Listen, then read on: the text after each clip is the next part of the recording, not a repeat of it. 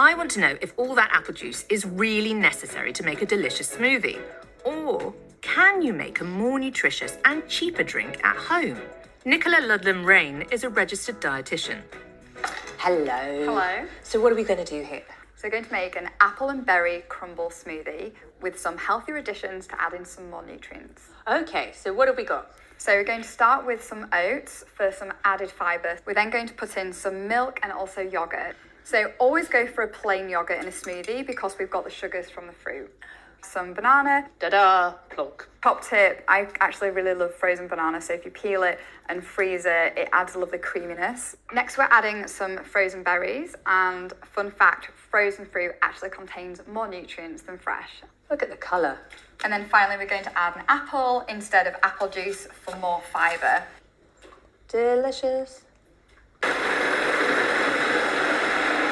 Okay, can we try it? Yes, let's. Cheers. Oh my gosh, that's amazing. That is so much sweeter.